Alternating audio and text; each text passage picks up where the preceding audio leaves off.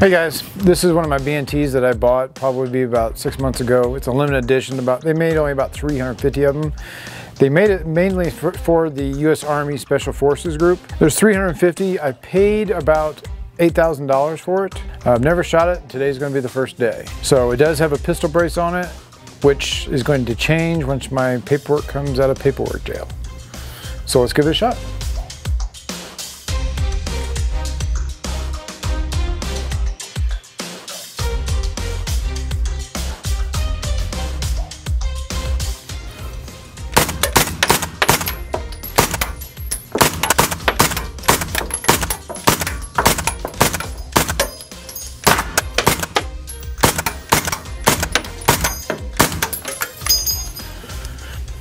How was it? Fucking awesome. It's worth $8,000 to me.